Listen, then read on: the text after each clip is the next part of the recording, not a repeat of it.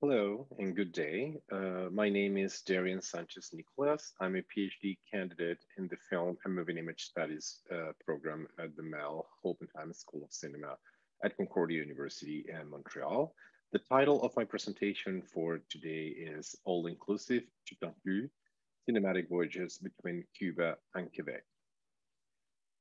With With this presentation, I strive to analyze specific instances in which transnational independent filmmaking becomes entangled with alternative forms of international tourism and local discrete economic investments. What follows is a survey of the involvement of domestic hospitality business in Cuba, paladares, private restaurants located in family households, and casas particulares, bed and breakfast type hostels, as unofficial partners in transnational film productions between Quebec and Cuba, namely in the films All You Can Eat Buddha by Ian Lagarde, 2017, Cuba Merci Gracias, Alex de Martin, 2018, and Sur les toits de Havane, Pedro Ruiz, 2018. I consider that these films constitute, therefore, cinematic voyages, that is, the marginal, intuitive application of entrepreneurial tactics to foreign leisure and cultural travels, transcultural personal affective relations, and domestic spaces and activities in Cuba towards the completion of independent transnational film projects. I aim to position these cinematic voyages as illustrative places to further explore dominant ideas about the complicitous destructive nature of the global tourism and media industries in the ensemble of South-North relations in general, but more particularly within the framework of social, economic, and cultural connections between Cuba and Quebec. In a more practical sense, I believe this case is warrant attention, given that they open new paths of social and economic collaboration with private citizens and enterprises in Cuba, a much needed breath in the progressive liberalization of markets and investments in the island that do not directly strengthen or that outright circumvent the all encompassing presence of the state in financial accumulation and wealth distribution. There are three main questions that I take as departure point to elaborate upon them. How can we think of transnational film and tourism practices along the South-North divide as agents of anti-colonial, anti-imperialist cultural and economic cooperation? What production strategies and representational tropes serve this purpose? And finally, besides the ideological and discursive elaborations at play in this project, how can issues of race, nationality, gender, sexual identity, and class inescapably complicate the extent of such solidarity actions for both foreign and local agents? As a working project, I do not hope to come up with clear-cut answers to these questions, but will act as a compass, though, to map out the applicability of Stephen C. Caden's notion of open quote dialectical critique end quote, those that grapples with both the cultural representations that perpetuate domination of some over others and the covert or explicit criticism of the center and its domination of the margins end quote. This project draws primarily from film analysis, bibliographical research, ethnographic material, and interviews with industry professionals, freelance cultural workers in Quebec and Cuba, diplomatic officials stationed in the island, owners of casas particulares and paladares in Cuba, as well as private tourists of Quebecois origin. The interviews sought to understand the concomitants of cultural, cinematic, and tourism practices and the ethics and politics these interlocutors perceived and enacted while working and living in between Canada and Cuba. The literature around film or movie-induced tourism has grown exponentially since the end of the past century. The early concept of movie-induced tourism inaugurated the analysis of the reciprocal dynamics of film and place awareness, resulting in mutually beneficial revenues for the cinema and the tourism industry. As Sue Beaton notices, film is posited in this tradition, open quote, as a driver of social construction, destination marketing, community relations, business response to emerging opportunities, including film studio theme parks and tours on location, and filmic tourist motivation, end quote. Despite the heterogeneity of this list of potential domains of inquiries, either implicitly or explicitly, all of them relate film-induced tourism to reception, audiences, and fandom studies. On a different note, scholars Ward and O'Regan proposed the relocation of the duality of film and tourism from the afterimage of movie release and reception to include production crews profiting from working holidays to a destination or to audiences attending forms of entertainment that include on-set spectators like Big Brother Australia. As both authors indicate, open quote, tourism management and planning were there responding to the film producer as a long-stay business tourist, and film production itself as another event to be managed or catered for, end quote. However, these forms of open quote tourism voyeurism are intimately tied to notions of superiority shaped by gender, class, education, race, culture, and geography, end quote, as sentenced by Norris Nicholson. Despite being one of the most active tourism hubs of the Caribbean, there is much to be done to relocate the place of cultural industries in the tourism dynamics of Cuba, and particularly in its private sector's involvement in the trade beyond the survivalist transactions and struggles of everyday living. Now, in order to speak about Quebecois-Cuban relationships, one must simultaneously explore the multiple ties between Cuba and Canada. The inclusion of Canada in this seemingly bilateral portrait comes from the acknowledgement that it is always already susceptible to the influence of external players, state and non-state related, acting at varying levels, who have a say in the sovereign decisions of Cuba and Quebec. By extension, one can argue that both the cinematic associations that interested here and the ensemble of mutual interfaces between Cuba and Quebec are localized and predominantly private in scope, intra and internationally negotiated and affected when it comes to economic policies, and globally imagined in its diplomatic and cultural aspects. These links are often dependent on the particular charisma of each Canadian administration, too. Historically, they have rocked back and forth from what political scientist Robert Wright perceives as attitudes of constructive engagement of most liberal leaders to the benign neglect of conservatives and their alignment or lack thereof with Washington's muscle foreign policies towards Cuba. Permanent migration between Cuba, Quebec, and Canada is very limited. According to the 2016 Census of Canada, over 17,000 Cuban nationals had arrived through various immigration programs. The vast majority still made their final residence in Ontario, with Quebec following closely, according to Statistics Canada in 2017. Similarly, Canadians do not make up for a substantial portion of immigrants to Cuba.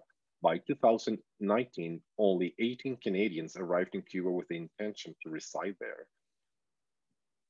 Now, large numbers of Canadians, and especially Quebecois, go to Cuba on a yearly basis.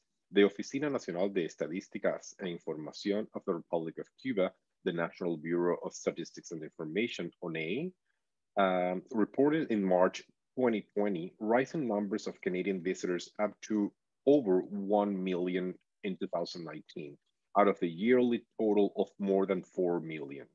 It is not an overstatement to say that more Canadians visit Cuba on a yearly basis than actual Cuban immigrants visit their homeland, according to ONEI, again in 2020. Roughly 40% of these tourists are from Quebecois origin. In economic terms, Cuba constitutes Canada's second largest trading partner and market among nations in the Caribbean and Central America. According to the Government of Canada, the total trade amounts to over $1 billion every year, mainly in rubrics like agriculture, mining, and food industries. During the last years of the Obama administration and under the shadows of official figures, there are more discrete economic investments in the real estate sector and hospitality enterprises. I'm talking about ventures like Passion Aventure by Daniel Soucy, Jérôme Hudon's La Havana Vida, and La Puerta Rosa by Jean Fugère. These entrepreneurs were and are routinely portrayed by Ici Radio-Canada as examples of Cuba's raw potential for yet untapped resources and infinite investments possibilities. However, as diplomats stationed in the island have admitted to me, federal and provincial governments are aware of these cases, but neither offer legal assistance or incentives for these enterprises. All of these non-state actors become sort of paralegal agents on the ground in Cuba, employing local workforces and implementing grassroots alliances with other private enterprises in their environments. For example, Jean Fougère confirmed to me that during the pandemic, he still kept subsidizing the salaries of his employees in Havana, despite not having clients due to closed borders. Since 2017, with the inauguration of the Bureau du Québec à La Havane, BQLH from here on now, cultural collaboration has become a main indicator of soft power diplomacy between the two nations. Treaties like the Déclaration commune de coopération Québec-Cuba assures bilateral support to research, innovation and science, sustainable development, cultural education, and instruction, just to name a few. This has magnified Quebec's presence in the cultural scene in Cuba, challenging France's place in the island as a historical promoter of Francophone culture in the island. In this sense, we can mention the establishment of the Muestra de Cine de Québec en Cuba, Quebec Film Festival in Cuba, and Quebec and Canada being guest of honors of the 2020 International Documentary Film Festival, Santiago Álvarez in Memoriam, held in Santiago de Cuba, as well as the 2017 International Book Fair of Havana. Cinematic voyages are integral parts and reflections of the socioeconomic and cultural landscapes sketched above. This film projects offshore their productions to Cuba from La Ville-Provence, dovetailing precisely with larger interests like tourism, cultural policy treatises, and trade agreements.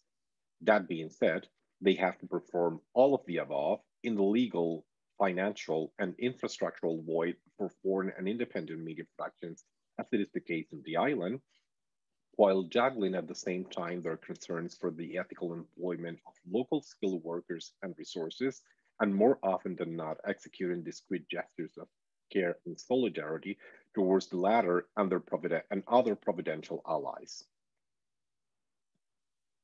For example, our first object, Ian Lagarde's All-You-Can-Eat Buddha, is essentially a twisted fable about international tourism, although it is also the ultimate product of our contemporary obsession with worldly mobility and transborder ambitions.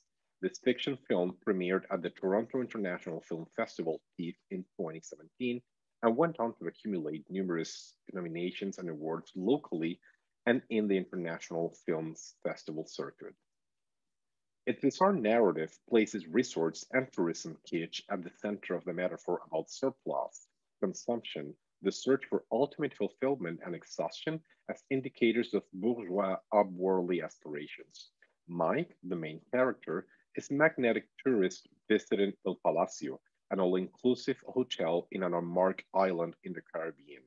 He seems to be interested only by his constant visits to the all-you-can-eat buffet that punctuate the episodes of the story. Mike's insatiable appetite makes gravitate around him a universe of characters that are either fascinated, accomplices, or jealous of his cravings. Inspired by a vacation reading of Hermann Hesse's Siddhartha, 1922, Lagarde conveyed that his film meant for him an exploration of his spirituality through the extremes of capitalism, end quote. The production took place in Cuba in 2016. Proximity, easy access by plane, and expectations of low cost were all aspects considered by the director and the producer Gabriel Tugafrechet, as they both confirmed. But at the same time, Havana's notoriety as a greenfield location was highly valued as a result of the sheer number of American films and television productions that after decades were then allowed to go and film in the island. Fast and the Furious 8 by Gary Gray, 2017, Transformers The Last Night, Michael Bay, 2017, the reboot of the TV series MacGyver, and Netflix DOA were all shooting in Cuba, following the fly-in, fly-out logic and disregard for local labor forces explained by Ward and Reagan. Lagarde and his crew tried by all means to break this cycle of exploitation and lack of engagement of these larger film projects. In association with Teresa Hernandez, a single mother of two, owner of the Casa Particular Casa Merced in Centro Havana municipality, they coordinated the work with their Cuban fixer Ernesto Leiva, appointed by the Cuban Institute of Cinematographic Arts and Industries, ICAI in Spanish. This logistics choice meant that they could potentially enact a different approach to both their personal tourism practices and the on location shooting process of their film, as they made of Teresa's house their headquarters, calculating idiosyncratic ethical preferences and economic constraints became the name of the game. The economy of the film production became entangled and dependent in no small part with the Casa Particular's economies and dynamics. The common spaces of the house were turned into meeting and planning spaces. The schedules of meals and housekeeping were in dialogue with the film and crew needs. Even Teresa's services and goods providers extended their assistance to Lagarde and his team to deduct costs. Given the peculiar capital restrictions in Cuba, where all transnational transactions are dealt with in cash to avoid US surveillance, the film producer could count on Teresa to waive 4 days the lodging expenses so that they could pay in time workers and other personnel to not max out their daily cash withdrawals. Teresa's enterprise was a de facto credit agency for the foreign film. Domestic economy, international tourism, and on location cinematic work are juggled together in this game of adaptation, creation, and persistence in the face of adversity and the unknown, all key aspects of play as a generative force specified by philosopher Brian Smith. The production process is a pleasurable, ludic scenario infused constantly with managerial tactics of transnational film labor. Play and the ludic, as productive forms of adaptability, confer even a utopian dimension to this example. They bring about questions about self-identification for locally dispersed labor and subjects and invite the performance of alternative possibilities of identification and solidarity. Lagarde and Pugaf still today call Teresa their Cuban mom, not just a partner. They feel responsible for her even after years of the completion of the film, and whenever possible, help her by sending items and goods she needs for herself and her kids, or constantly referring clients to their house. This was the case actually of Alex Desmartins, director of Cuba Merci Gracias. The film was also shot in Teresa's Casa Merci, thanks to a suggestion by Lagarde to Alex. The story about two female friends who travel to Cuba as casual tourists develops around their gradual distanciation with each other as they immerse themselves in the Cuban context. Not unlike All You Can Eat, Cuba Merci suspends ideas of self-reliance based solely on capital access to embrace the complex networks of mutual aid around Teresa's house. It also positions in contrast the relative independence and mobility of the two Canadian women and the agency and power of the Cuban woman of color who turns housemaking and domestic knowledges into the source of her entrepreneurial success. In this case, the film project was not only imbricated with the house dynamics, but with its place in its social networks. Friends of Teresa's kids made their way into the screens. Neighboring restaurants and manicure parlors were also depicted. Cultural independent spaces where Teresa and her family are prominent were invited to appear too. The trans-border film project became a community endeavor, all by carefully following the below-the-line tourism activities of the director and two of his friends traveling and filming while in Cuba. As a final example, I want to bring attention to the documentary Sur les toits d'Havane, 2018 by Pedro Ruiz. Ruiz's fourth documentary and the third shot in Cuba, Sur les toits center on the lodging crisis in Havana, following subjects that inhabit both physically and poetically the limits between the sky and the urban grid of the Cuban capital. A former drag queen, a poet and musician, son of the revolutionary figure Che Guevara, a prostitute and her husband, a Rastafari, they have all occupied terraces and building rooftops as their living places. The original idea for this documentary came from Jean Fugère, a Québécois journalist retired in Cuba with his Afro-Cuban partner, with whom he runs a casa particular, also in a rooftop in Centro Havana. From the queer space that is Fugère's La Puerta Rosa, the pink door, Ruiz sets up to unveil this microcosmos of characters that live in a perennial liminal state between what is Cuba and what it hides in its margins. Queerness here marks the illicit alliance between Fugere and his partner, a transnational union and recognized by the Cuban laws, but also the use of the domestic lodging space as a production studio of sorts where planification, location selection, equipment administration, and shooting were carefully designed and negotiated within the original mandate of the host. Queerness for me also signals the unusual pan-Latin undertaking that makes Cuban alternative domesticities the epicenter of a cinematic dialogue bringing together Francophone Quebec, neglected portions of Cuban population, and the Peruvian Quebecois film director. As conclusions, we can advance that these examples of cinematic voyages constitute forms of imagining and analyzing the relationship between transnational filmmaking and tourism. First, they demonstrate Cuba's private hospitality sector's capacity for developing skills and adapting to the needs of foreign film crews' needs, while establishing the latter's reliance on grassroots forms of cross-cultural cooperation and co-creation by employing local workforces and situated knowledges. We can argue that these films base their production on effective architectures that are coterminous with the everyday labor gestures of race, gender, and queer household work. Through, that, through radical acts of solidarity, cinematic voyages foreground transnational film projects and domestic enterprises that accentuate their mutual struggle for human scale empowerment and the reconfiguration of ethics and business culture when it comes to global mobility and media production markets. Thank you very much for your attention. Please direct any questions to the email below in this slide. Thank you.